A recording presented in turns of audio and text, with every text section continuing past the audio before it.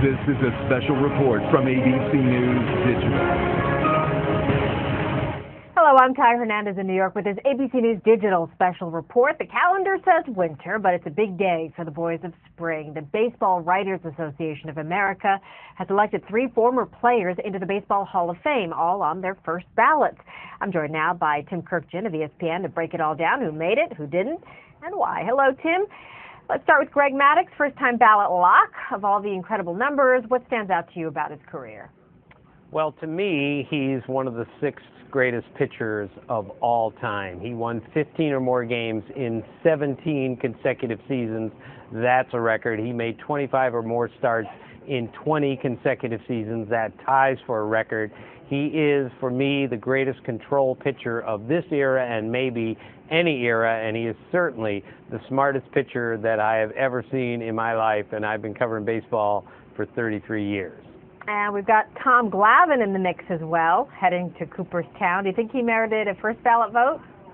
Yes, he deserved to be in on the first ballot. He won 300 games. He won 20 or more games 5 times. He won 2 Cy Young Awards. He made 10 All-Star teams, and he taught all pitchers, especially left-handers, that left-handers are allowed to throw a changeup to a left-handed hitter.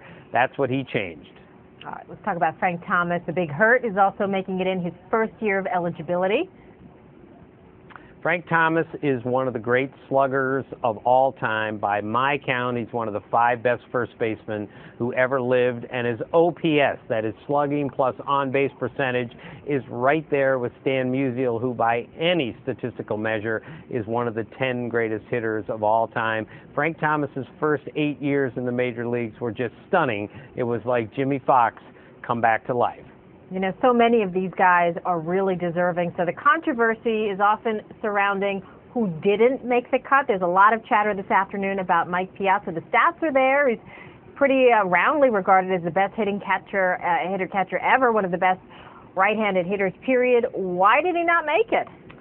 I do not understand the lack of votes for Mike Piazza. There is no doubt he is the greatest hitting catcher of all time, and even though he wasn't a particularly good defensive catcher, he wasn't as bad as everyone thinks.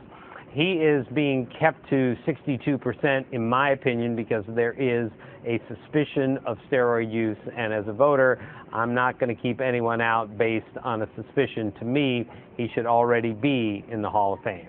What about Craig Biggio, 20-year veteran with the Houston Astros? How close was he? Well, he missed by 2 votes, which is so unfortunate for a guy who has 3,000 hits. He had more doubles than Hank Aaron. He had more extra base hits than Mickey Mantle. He played in almost as many winning games as Frank Robinson. He should be in. He should have been in on the first ballot, but he'll get in next year having missed by only 2 votes. And let's talk about pitcher Jack Morris, another contender, his 15th and final year on the writer's ballot. He didn't make it either. Right. In fact, his vote total dropped significantly in his last year. So he will have the distinction of having the most votes or the highest vote total ever of any player not to get into the Hall of Fame on the writer's ballot. And I think it's unfortunate because even though his numbers don't stack up with a lot of other Hall of Fame pitchers, he was the best pitcher in the game for a 12-year period, at least had the most wins, and I think he should be in. Now, Tim, you talked about suspicion of steroid use and perhaps that not being good enough to exclude someone, but last year you and your fellow writers voted no one into the Hall. Many considered that a statement about the game's steroid era. So do you see Mark McGwire, Barry Bonds, Sammy Sosa ever making it into Cooperstown? Well, Sosa certainly isn't going to make it in, and neither is Mark McGwire, given the vote totals where they are right now. And Rafael Palmeiro, he is off the ballot officially, having not gotten 5% of the vote. And as for Roger Clemens and Barry Bonds, they took a major step backwards in my mind. I thought there might be a slight spike in the voting for them, for people who wanted to punish them, not voting for them on the first ballot last year. But both of their vote totals went down this year, and that is a very bad sign. You can make it to the Hall of Fame getting 36% of the vote in your first year, but you have to start going up immediately, and Clemens and Bonds went down, however slightly, but they did go down. Let's talk about Pete Rose, all-time hit leader, but for so many people, his being banned from the game of baseball for betting eclipses that. Do you think he deserves to be kept out of Cooperstown, period?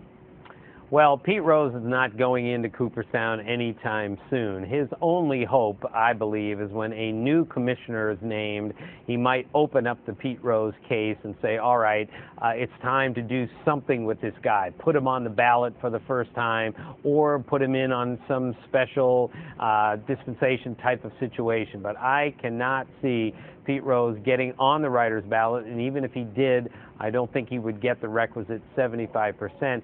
And if that vote came from the current Hall of Famers, they wouldn't vote for him either, because according to most of the ones that I've spoken to, he violated the #1 rule. He bet on baseball, and you simply don't do that when you're in a baseball uniform. All right, well, we've been talking a lot about those who didn't make it, but congratulations again to those who did, and our thanks to Tim Kirkjian of ESPN. It's going to be a busy day for you on ESPN and ESPN.com. This has been an ABC News Digital Special Report. Baseball's newest Hall of Famers, the vote totals are in. I'm Ty Hernandez in New York.